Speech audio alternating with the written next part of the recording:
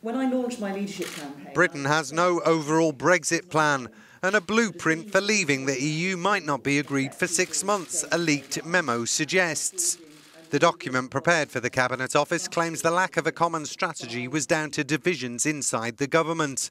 Prime Minister Theresa May's office has insisted it doesn't recognise the memo obtained by the London Times, which warns Whitehall is working on some 500 Brexit-related projects and could need an extra 30,000 civil servants to carry them out.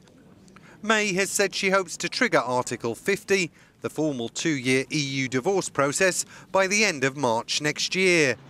The claim that there is no Brexit strategy follows the government's recent appeal against the High Court, which ruled that Parliament must be consulted before Article 50 can be invoked.